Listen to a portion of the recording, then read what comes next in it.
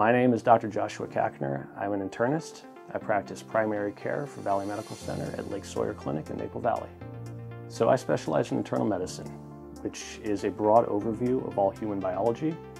I found it was so interesting treating the entire human being that's why I went into primary care. I think people would say about my care that I'm purposeful and thoughtful. When I care for my patients, I like to know what matters most to them and guide their treatment around that.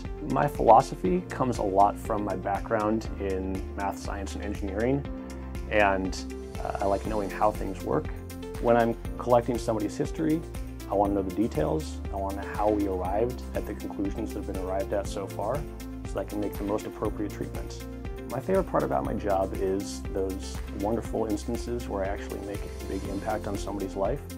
Like somebody feels unwell, doesn't know exactly why, and if we can make an appropriate diagnosis and treatment and just dramatically changing somebody's life, that is the reason for everything.